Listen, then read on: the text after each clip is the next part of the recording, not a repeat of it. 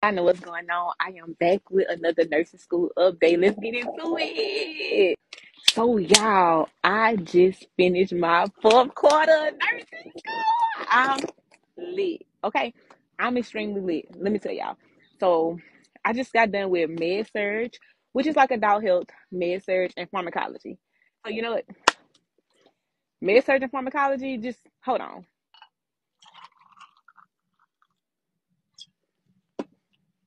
Okay, now we could talk about med surge and pharmacology. Okay, so yeah, I just first and foremost, I just want to say I'm done.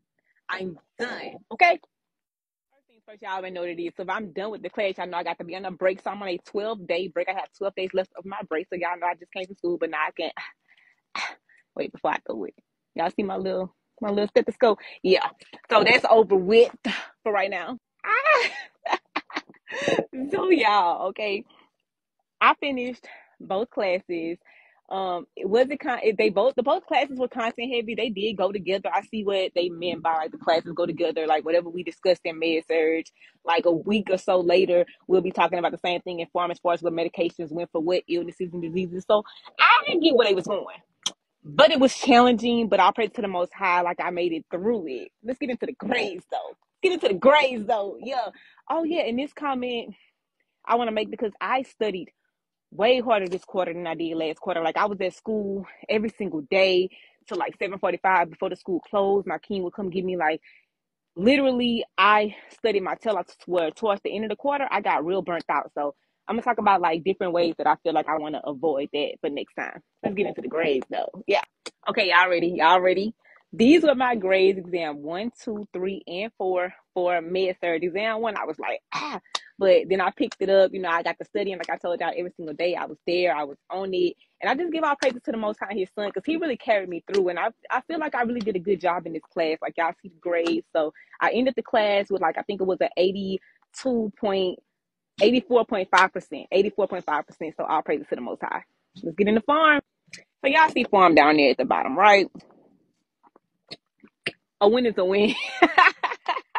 A win is a win. I need a 74 to pass at my school. Oh, it is a win. Okay, so this I failed my first form exam. So that was my first time in their school that I failed an exam. But after that, I picked it up. Y'all see your girl came back with that 96. And on them last two exams, I made a 78 and a 76. And I made a passing grade. So couldn't have did it without the most high, for real though. So this is my grade for another test that we had to take called the ATI. It was like an additional test that went with MedSurge that they test us on things we learned in funds. I needed a 65 on it. I failed it the first time I took it, y'all. And let me just say something about this ATI exam. It's a test that they're testing us on what we learned last quarter in foundations or fundamentals of nursing. So I literally went in there. I ain't gonna lie, y'all, I went in the test. I don't know, it was like, I guess I chose fear that day. Like my faith was not where it was supposed to be, and I ended up failing it about 1.6 points. And I'm gonna tell you, I feel like the Most High literally was like shaking me back, because like nurse school it has been draining me, and I felt like it was draining me from my spirituality, like separating me from my spirituality. Like I haven't had time for a lot of stuff, and so I feel like this was like the Most High's way of reminding me, like, hey, can't do this without me. Okay, I got you on this journey. You can't do this without me. Don't forget about me. Yeah. So like I said, I felt it and I was heartbroken, but they literally allowed us another chance after the break started to come back and retake the test. So let's get into my final grade for the ATI. And let me just say, I really feel like, this setback was really what I needed to like kick me back into gear spiritually, if that makes any sense. Like I'm, back on my prayers, back on my, meditation, back on my scripture meditation, back on my stretching, just my spiritual maintenance to keep me going in this truth, to keep me going in this walk at the same time while I'm trying to be a wife, a mom, and a nursing student. You feel me? So I feel like this is what I need. And I knew my king been praying, I've been praying, my sister's been praying. Like I knew the Most High didn't bring me this far to leave me, y'all. Let me just remind y'all, all I needed to pass this test was a 65. Y'all know I missed it last time by, like I said, 1.6 points. Let me show you how the Most High showed up and showed out for your sis, okay? 83.6. The Most High literally, he was there for me. Like my mind was blown. I cried. I walked out of there crying, y'all. I was like, oh, praises to you, Most High. Thank you. That's how I know it's in your will. I ain't got no questions. You feel me? So y'all, I'm about to enter my 5th quarter of nursing school in 12 days. Oh, I'm gonna enjoy this break for real.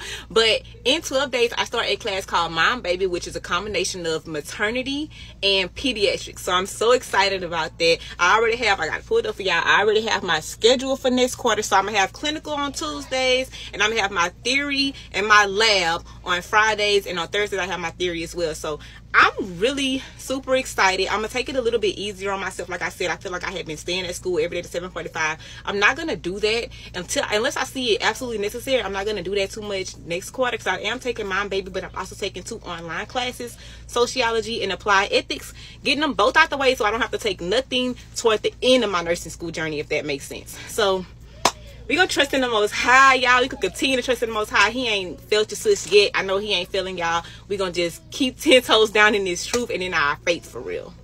So I pray y'all enjoyed that update, and peace and healing. Keep a sister in prayer.